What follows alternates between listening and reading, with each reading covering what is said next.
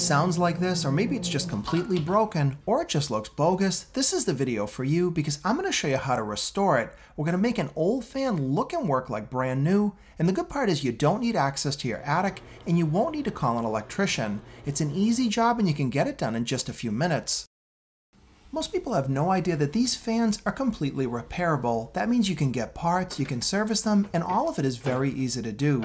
The one here was made by NuTone about 20 years ago, but they were made by Broan and a number of other brands, and they generally look the same. Now you want to start by removing the lens cover that goes over your bulb, and then take the bulb out.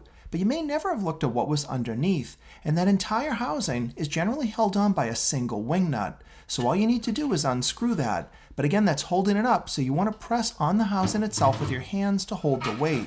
Now none of this weighs a lot. In fact, once you get it out, you just take the part that holds the bulb and put it through the grill. Some fans are just a fan, others are a fan and a light, but they're almost always hooked up like this. The fan and the light each plug into a socket. They're almost never hardwired in, and all you have to do is unplug the plug for the light, and the other one is connected to the fan, and now you can go ahead and clean up the inside of the housing. Now in my case, I knew that the fan was dead because the motor was just humming and it wouldn't spin. And getting a brand new motor, which is like getting a new fan, only cost about 25 bucks and it's simple to replace. And removing the motor is really easy. It's held on by just that single Phillips head screw below the outlets. Now you want to hold on to the housing so that it doesn't drop on you. And now just pull on the side of the screw and the motor housing should come right out. And now spend a few minutes to vacuum out the inside of the housing so that everything's nice and clean for your new install. With the motor out, now we can replace it, and the best part is you can do all this work on your floor, which makes the job a lot simpler. And when you order your new motor, if you've already got it, then you'll have it in hand, but if not, use that label to get the right one for your fan. Start by removing the old motor from the housing, and that's easy to do. You just take these two nuts off, and you can use a set of pliers, or a socket set if you've got one. Now put the new motor into the housing exactly the same way as the original. If it feels like it's not fitting correctly, it's probably not, and go ahead and reverse it until it feels like everything lines up. If you're nervous, take a picture before you remove the old motor so that you can have it for a reference. Also notice that electric cord goes through the housing because that's going to plug back into the socket once you reinstall it.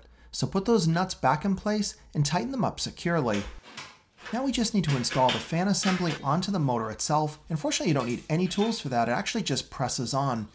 Once you get it started onto the shaft, I find it's easiest to put it on the floor and then push it from the back of the motor down until the shaft goes all the way onto it. You want to make sure that you refer to the directions that come with your kit in case they tell you to place it differently. Now we can just reinstall it into the housing. With it all cleaned up, it goes in a lot easier, but you don't just press it straight on. It's got those tabs on one side, you line them up, and now you can press the opposite end in, and you can see the screw hole lines back up. Tighten up the Phillips head screw, and now everything's mounted, and you've just got to plug the cord back into the socket. And don't worry if you forgot which outlet they plug into, but it does make a difference. The motor will almost always go into the black or the brown plug, and the light will go into the white plug. At this point, it's okay to turn the power back on without the light, just to make sure your fan is working properly. Now that everything's working good, we've got to take care of the grill itself because this thing is looking nasty. You can order brand new grills and lens assemblies if you want, but there's really no reason. Just clean the one you've got and start off by using a degreaser. You can use Simple Green or anything you've got on hand, spray it thoroughly, give it a little time to work, and you're going to see the years of buildup just melt off. Now bust out your garden hose and spray everything off completely. You don't want any of that soap residue left behind. The grill is looking really clean, but unfortunately it's still yellow, so for our next step we need to let this thing dry thoroughly. And here's the secret that's going to make our grill look brand new, and in our case bright white. But you could paint it any color you want, but make sure the spray paint you're going to use says it's safe for plastic. Now grab a scrap piece of cardboard, but you want to get some sort of a box so that you can prop the grill up. If you were to put it just on the box, the paint will kind of glue the edges of the grill to the cardboard. Now just break out your spray paint and start to spray a light, even coat. And be sure to spray from different angles so that you get all edges of the plastic. And now in just about a minute, for less than 50 cents, you've got a brand new looking grill that is bright white.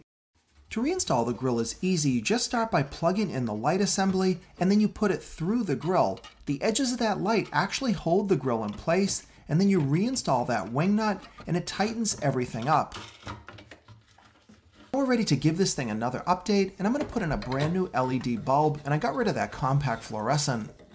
And before you reinstall your lens cover, you'll want to wash it up with some soap and water. If this thing is really yellowed or either of those tabs are broken off, you can buy just this part as a replacement for about 10 bucks. And our finished result is looking awesome. The fan is bright white, clean, and with a new motor, it's working perfectly. The total spend on this project was under $30, and the results were well worth it. If you called a pro to put in a brand new fan, you're going to spend over 400 bucks, and that might not even include the fan itself. Save yourself the money and the hassle, and consider doing the job yourself.